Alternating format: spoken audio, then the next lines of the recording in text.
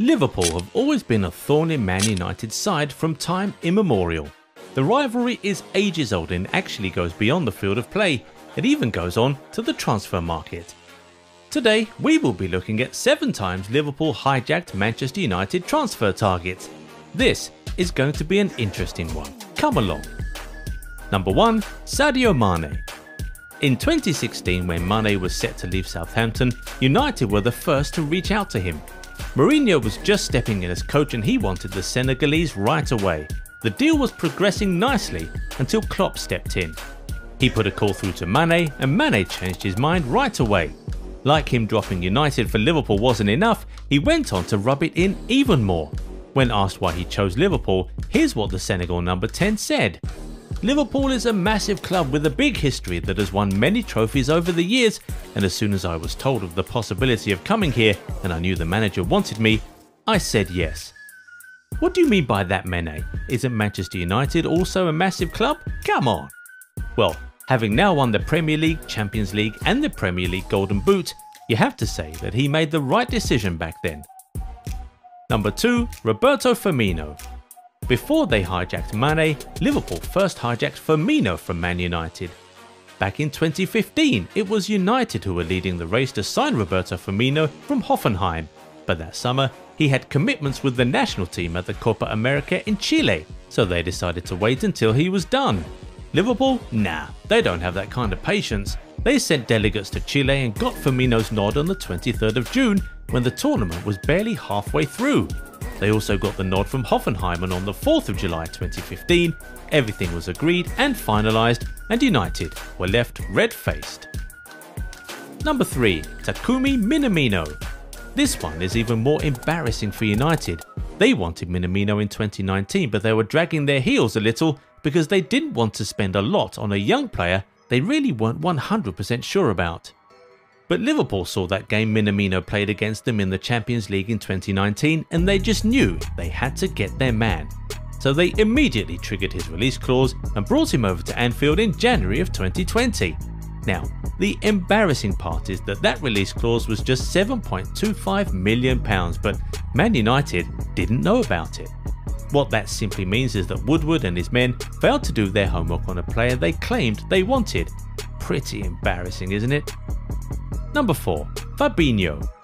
After AS Monaco's beautiful run in the 2016-17 season, the French club basically became a shopping mall for all the big clubs across Europe. City quickly picked Bernardo Silva and Benjamin Mendy, PSG took Mbappe, Chelsea went for Bakayoko, even Wolves had their pick in João Moutinho. But Man United always had their eyes on the 6'2" defensive midfielder, Fabinho. They were heavily linked with the Brazilian even before the transfer window officially opened.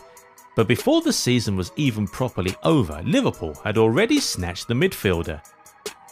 Number 5. Thiago.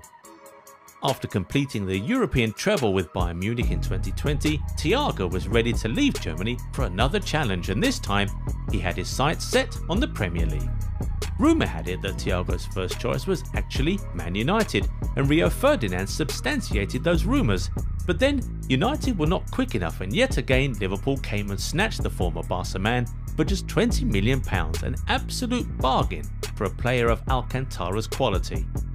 Number 6. Virgil van Dijk. There is perhaps no bigger example of Man United dragging their feet when it comes to signings than the case of Van Dijk.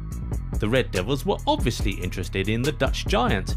Their interests were known to the entire world more than a year before he left Southampton, but what did Man United do about it? Absolutely nothing. By the time they decided to finally place a call through to the former Celtic man, Liverpool had already completed talks to bring him over to Anfield for £75 million. This was in January of 2018. Now, to make matters worse for the fans the following year, Man United went and bought Harry Maguire for £80 million, making him the most expensive defender in the world. It's bad enough that you lost out on Van Dijk because you failed to act quickly, but to go and sign Maguire for more than your arch rivals paid for Virgil van Dijk must be painful for United fans.